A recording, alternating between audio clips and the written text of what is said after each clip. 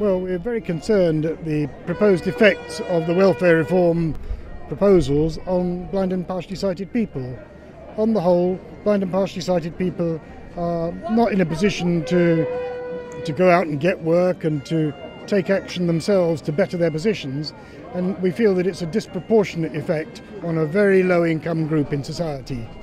There's going to be so many people that are actually hit by this, and I think that the general population haven't really grasped how much it actually can affect an individual's life. If it can affect them in all areas of their life, and it can actually lose thousands of pounds a year. And it's really important for their mobility and for their stop their isolation and to keep them out in independence.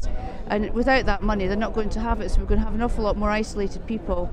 And a lot of those are elderly, are really going to be disadvantaged if they make these cuts. And if we don't do something now, it might be too late to do anything later on. I understand that the current proposal is that in an assessment of mobility needs for blind people, the fact that you use a white stick will be taken into account and may well restrict the amount of mobility payment that you're entitled to.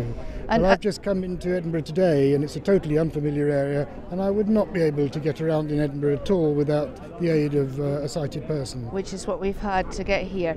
And I think I'd like to say to the people that are making these decisions, I'd like them to spend a couple of days with blindfolds on and just using a white stick and actually trying to see if they could, how independent they could be.